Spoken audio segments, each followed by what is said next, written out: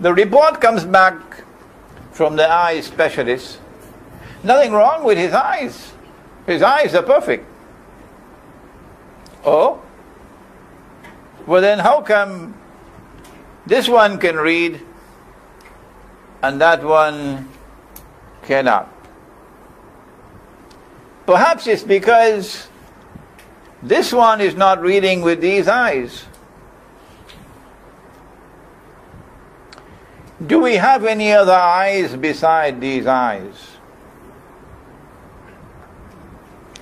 There is no more important question that can be asked by anyone who is a student of knowledge than this question.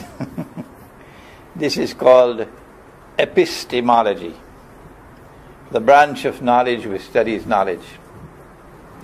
Do we have any other eyes beside these eyes? The modern world of secular scholarship says no. The Quran says yes. أَفَلَمْ يَسِيرُوا فِي الْأَرْضِ, will they not travel to the earth? Perchance that by traveling to the earth, the dead heart might come alive. فَتَكُونَ لَهُمْ قُلُوبٌ يَعْقِلُونَ بِهَا, and they'll now be able to understand what otherwise they could not. أَوْ آذَانٌ يَسْمَعُونَ بِهَا, and they can now hear what otherwise they could not hear. فَإِنَّهَا لَا تَعْمَى الْأَبْصَارِ, it's not these eyes which are blind, says Allah. It's not these eyes which are blind, says Allah. وَلَكِنْ تَعْمَى الْقُلُوبُ الَّتِي فِي الصُّدُورِ, what is blind is the heart which is inside the chest. And so if this spiritually arrogant, chosen people belonging to this Islamic movement and that Islamic movement and that Islamic movement,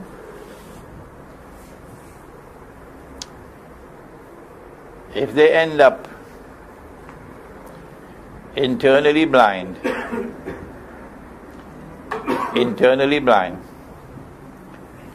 then they will be like Dajjal.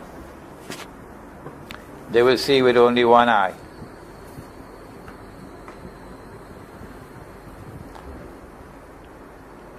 What will be the consequence?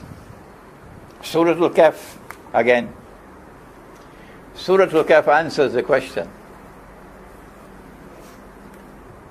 But before we go to the passage in Surah Al-Kahf, we've got to go to Sahih Bukhari. I've written a book entitled Surah Al-Kahf in the Modern Age, and there's a chapter of that book which is specifically dealing with this subject that I'm now going to deal with, inshallah. Musa alayhi salam has taken Banu Israel over the Red Sea from Egypt into Sinai. And then after Allah punished them, banned their entry into the Holy Land for 40 years, they are now wandering in Sinai. They carry with them a mobile masjid, a tabernacle, a tent, and they would pitch the tent from place to place. And Musa alayhi salam would conduct a khutbah and teach Banu Israel. So he gave a khutbah upon which a man came up to him and said to him, Musa alayhi salam, what a wonderful khutbah. You must be the most learned man in the world. That's what they think they are. That is what they think they are. We are the last word in knowledge on this subject. That's what they think they are. And Musa alayhi salam replies and says, yes, I am the most learned. And my understanding is that Allah subhanahu wa ta'ala, in His wisdom, is using Musa alayhi salam to point to Banu Israel. That you, Banu Israel, you believe that you are the most learned in the world. And he's just using Musa alayhi salam. To which Allah subhanahu wa ta'ala then responded to Musa alayhi salam and said, no, you are not. There is a servant of mine more learned than you are. And he said, I'd like to meet him.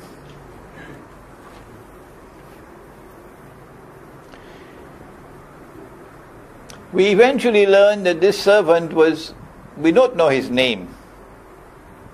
Don't ask me whether he's alive today. Don't ask me whether he's the Prophet of Allah.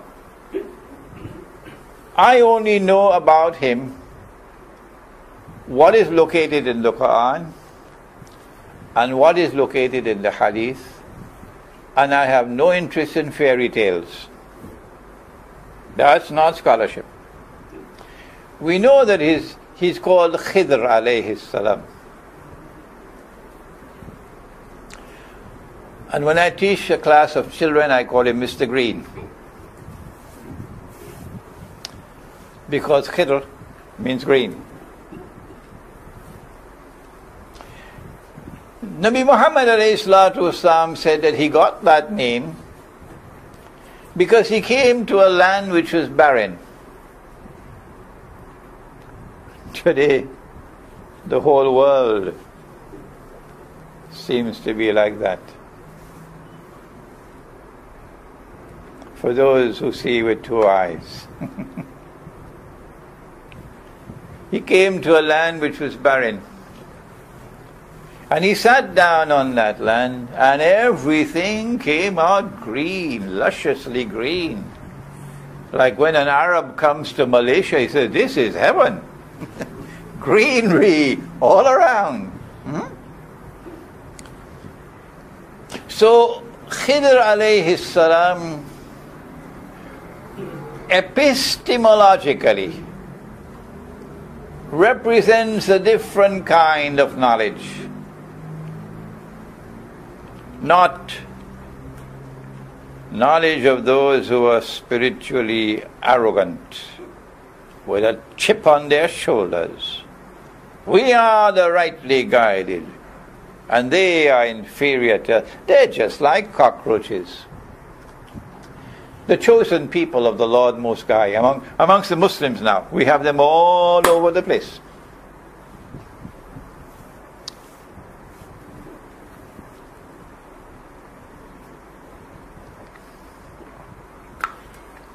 The knowledge of this man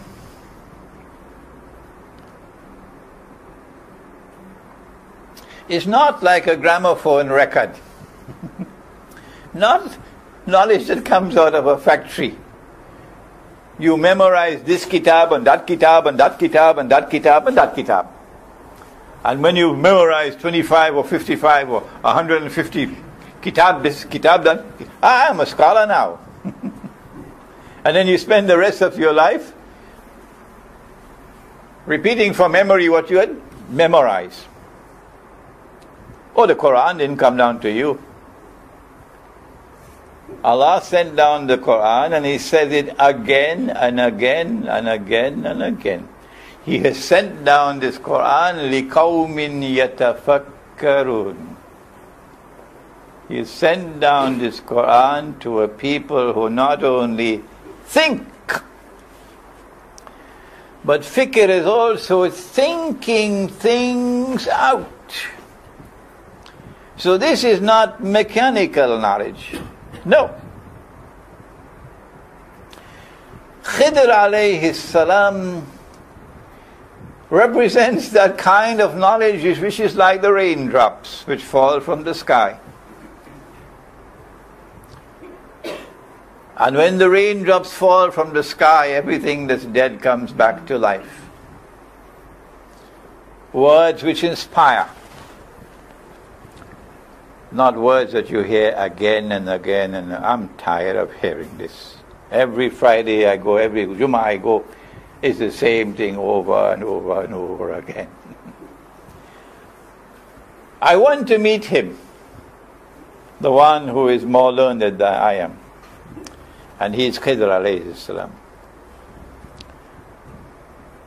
So, Allah subhanahu wa ta'ala tells him to take a basket, put a fish into the basket, and go to the place where the two oceans meet. And that's where you'll meet him. Kind of cutting him down to size, eh? Just a moment ago, I'm the most learned of all men. And now I have to put a fish in a basket? What does a fish in a basket have to do with the subject? When the fish comes out of the basket, that's where you'll find him. What do two oceans have to do when two oceans meet? What do they have to do with knowledge? It is mind-boggling. I am the elite of mankind. I look down upon the rest. I am the chosen. I have this intellectual and spiritual arrogance. And now I have to be reduced to this? Yes. It is very humbling now. Very humbling. So he takes a boy with him, and the companions of the commentators of the Quran tell us it was Joshua, and Allah knows best. And they travel.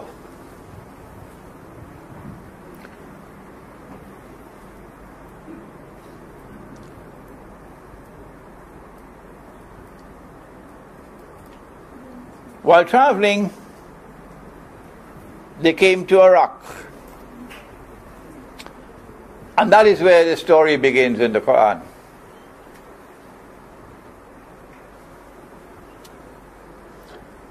And this is a link between Dajjal and intellectual and spiritual arrogance.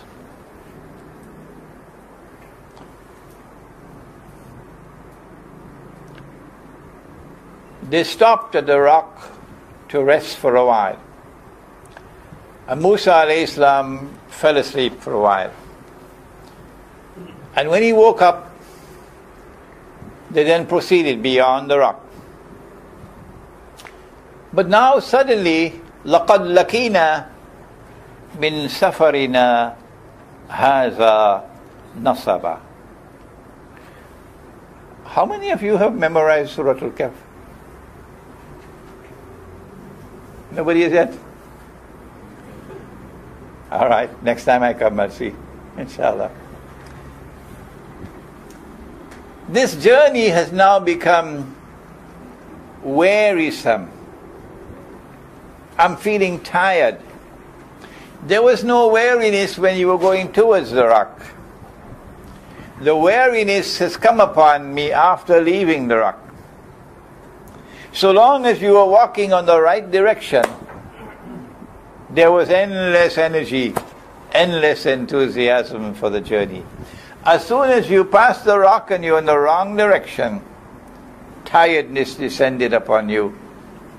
Praise be to Allah, who is so kind to His servants.